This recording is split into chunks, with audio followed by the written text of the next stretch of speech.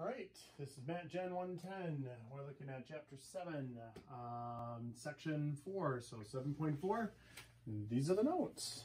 When we're adding up fractions with common denominators already, all we have to do, rewrite it all under the same roof, all over 10 in this case.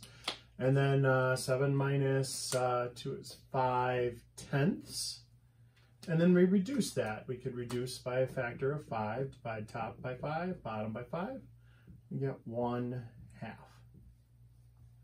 Perfect. All right. So that was a trip down memory lane. Now let's do it with variables. We have a common a minus 4. This is 3a minus quantity a plus 8. This is tricky. Lots of people get this wrong. Be careful. The minus has to hit, basically it's a -1 times a and a -1 times 8. It's minus that whole thing. And so we do the distributive property. That's 3a minus 1a minus 8 all over a minus 4. And then we can put those together. So what does that give you? 2a minus 8 over a minus 4. Now, we can factor out a 2 on the top. Divide that by 2, divide that by 2. We get a minus 4. And check it out. A minus 4's cancel. We just have 2 over 1, or just plain old 2. All right. Let's look at this one. We got c plus 5 on the bottom. We got 4c plus 20 on the top. We factor out a 4 on the top. And so then we have c plus 5 left over c plus 5. And then we can cancel the c plus 5s and just end up with 4. Let's do this one again. Oh, this one's a little trickier. So we have d minus 1 on the bottom. We have d squared minus quantity 8d minus 7. So that means we do the distributive property.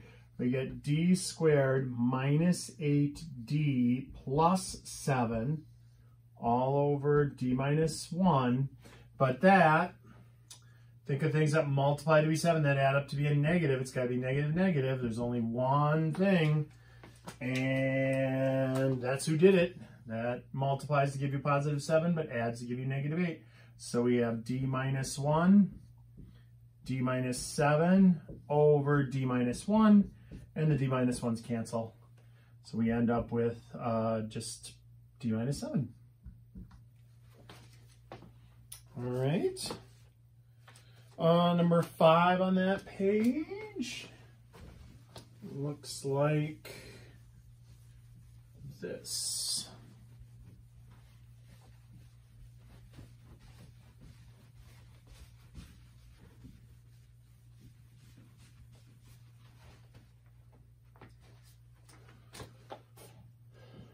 C squared over c minus 6 minus 36 over c minus 6. So look, on the top we end up with c squared minus 36 over c minus 6. That factors c minus 6 plus 6 all over c minus 6. And the c minus 6's cancel. And you're just left with c plus 6 over 1, or plain old just c plus 6. All right, let's look at number 7. 4a squared b to the 4th plus 2a 4b3. So unlike this one, those are not common denominators, so we have to do a little work on this one. Let's break down a squared b4 into a b b b b b, a 4b3 into 1 2 3 4 a's, 1 2 3 b's. And so our LCD there, we got 2 A's, we got 3 B's, and then leftover B and 2 leftover A's. So we ended up with A4, B4. So a to the 4th and b to the 4th is what we want on the bottom. A to the 4th, b to the 4th, a to fourth, b to the fourth. And now we kind of work backwards on that. We're going to look at, what do I multiply this by to get that? That's an a squared, top and bottom. So 4a squared. What do we multiply that by? That's b, 2b. And so this one looks like we didn't really accomplish much because we have 4a squared plus 2b over a to the fourth, b to the fourth, but we can't add those. We can't cancel anything. You could factor a 2 out if you really wanted to and write it 2 times 2a squared plus b, but there is no number to cancel it with, so you can just leave it like that. It's fine. All right. Let's look at number 8. That's 4 and 5t plus 10 and plus 6 over t plus 2. So on this one, we factor out a 5 and we get t plus 2. Right. This one, it's already kind of factored. We have t plus 2. So now let's go over here and find the LCD. So we have it factored. We got 5t plus 10 is equal to 5 times t plus 2. And we got t plus 2, that already kind of is factored. We'll just put it in parentheses. So the LCD, you take what they have in common, that's t plus 2. And then you take the leftover, that's 5. So, oh, that's a real ugly 5. Hold on. All right. So then, that's our common denominator. So we're going to multiply, let's see, well, let's write it down twice. We want it to be this. And so this one already is 5 times t plus 2. So I'm not going to change anything. And if you want to think multiply by 1, you can, but it's just 4 on top. This one, it's missing a 5. So I multiply top and bottom, both numerator and denominator, by the same number. That's essentially 1. 30. And so this is equal to 34 over 5 times quantity t plus 2. And that is our answer for that one. That's number 8. Let's look at number 9 and 10 on the same page.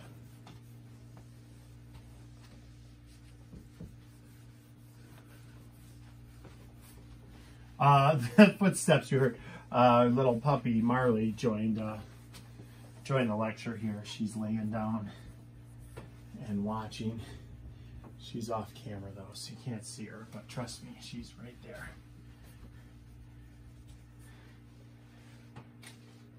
All right, so let's take a look at number 9. We got y over y minus 8 plus 4 over y. So this one, they're relatively prime. So you can, they would have nothing in common, so you take them both. So the LCD here, if we write it out, look, this is y minus 8. This is just y. There's nothing in common, so LCD, first you take what they have in common, then you take the leftovers. Well, this is a leftover, and this is a leftover. And so that's what we want. We want y minus 8. We want y minus 8. That's called relatively prime. That means they're prime to one another. So we multiply top and bottom here by y. We multiply top and bottom here by y minus 8. Minus 32. And then we write it all under the same roof here.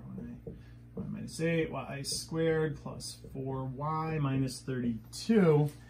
And I think we can factor that, but I don't know if we're going to be able to cancel anything. So think of things that multiply to be negative 32 that add up to 4. So negative 1 and 32, negative 32 and 1, negative 2 and 16, negative 16 and 2, negative 8 and 4, negative 4 and 8. There it is.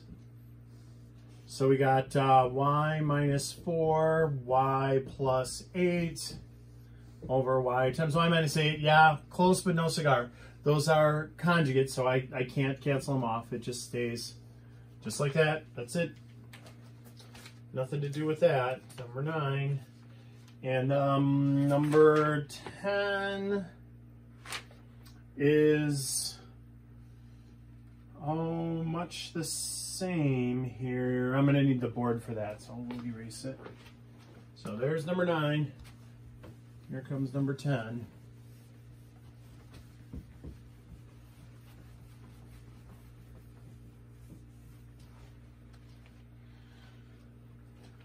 So number 10 looks like this.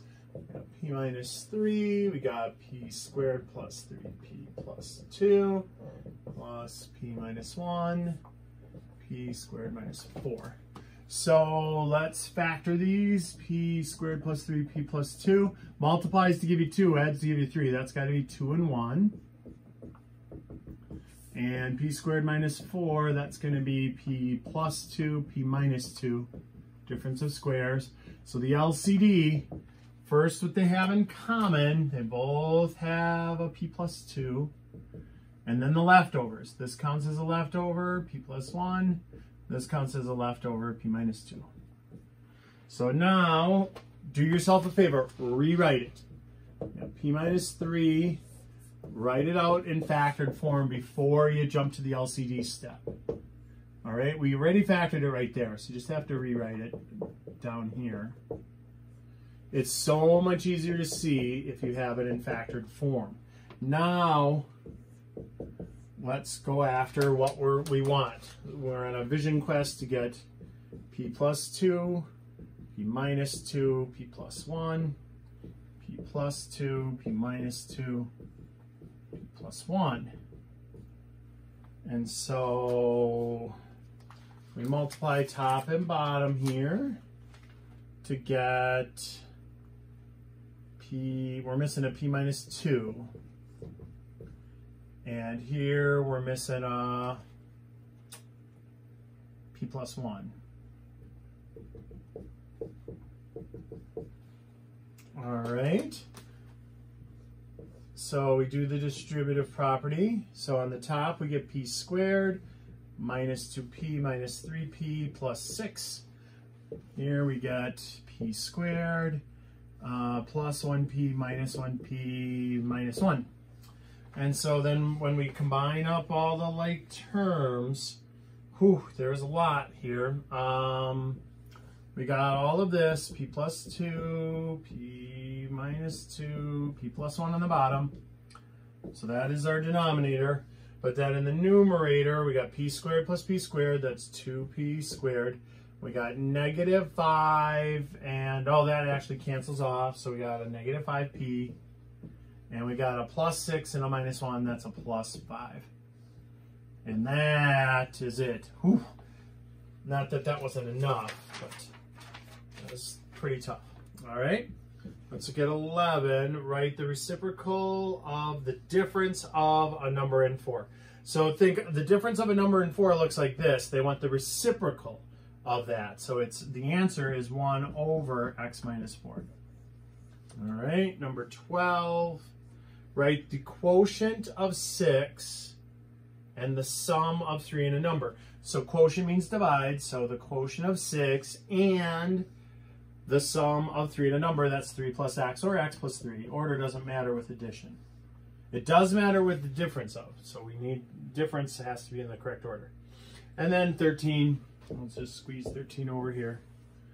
That is the sum of the reciprocal of a number and the quotient of 5 and twice the number.